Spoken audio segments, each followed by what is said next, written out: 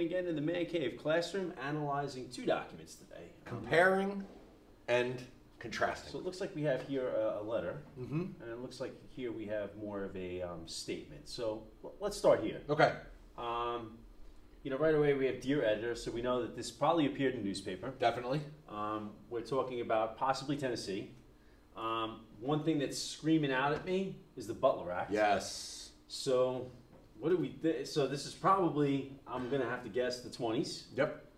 We're talking about, you know, in Tennessee, and the Butler Act is referring to the teaching of evolution in schools, public schools. Banning the teaching of evolution in public schools. So before we get into that, let's see what this woman had to say about it. All right. So, Dear Editor, when the bill, the Butler Act, against the teaching of evolution in public schools was passed, I could not see why more mothers were not thanking the lawmakers. They were protecting our children from one of the destructive forces which will destroy our civilization. I, for one, was grateful that they stood up for what was right, and grateful, too, that we have a Christian man for governor who will defend the Word of God against this so-called science. The Bible tells us that the gates of hell shall not win against the church. We now there will always be those who set an example of the cross of Christ. But in these times of materialism, I thank God deep down in my heart for everyone whose voice is raised for humanity and the coming of God's kingdom.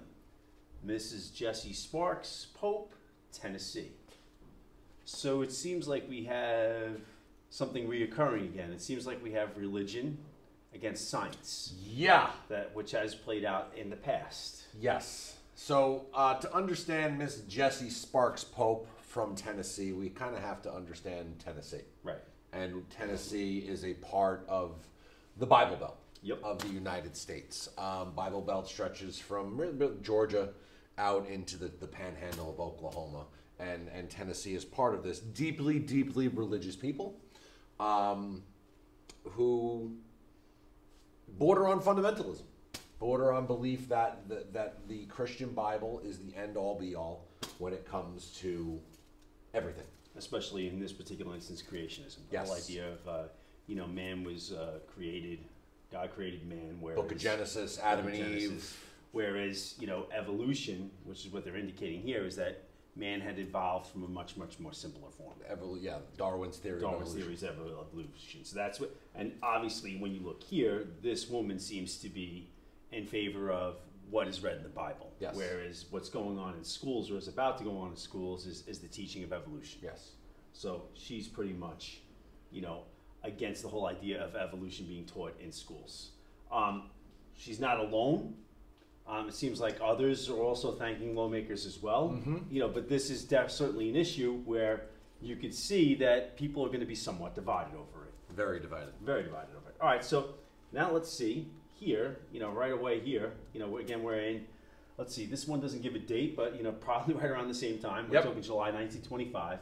And the source here is going to be AFT resolutions. Now, AFT, you know, which is going to be broken down right here right in the beginning of this source, is the American Federation of Teachers. So the largest teacher union in the United States. Yeah. So now we're going to get kind of their take on it. So the American Federation of Teachers is deeply concerned about the effect of the Tennessee anti-evolution law.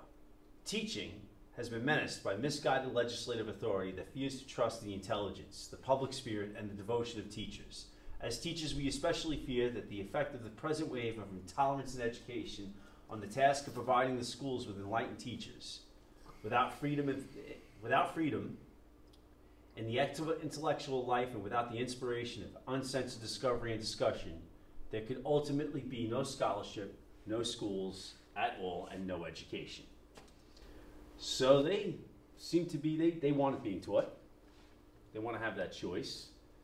And they're also stating some other fears they have. Hey, if it's not allowed, this is what we're fearing right here.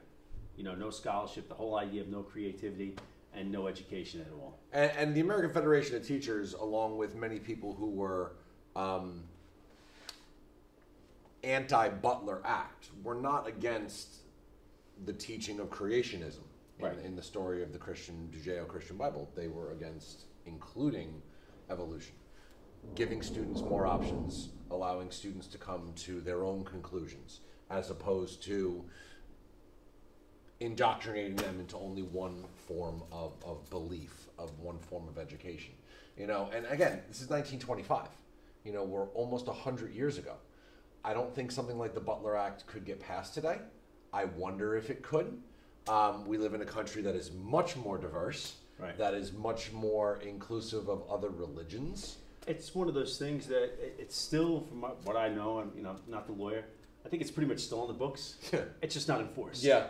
Yeah, it's like you can't walk a car down the street in Boston, right? On a Tuesday. It's one of those things. It's one of those things where it's just really not like strictly enforced, because somebody did actually test this out. Where again, the Scopes trial, that's what's going on in the background here. He goes and teaches it on purpose. On purpose, gets arrested because he wants to test it. Because he's kind of like representing.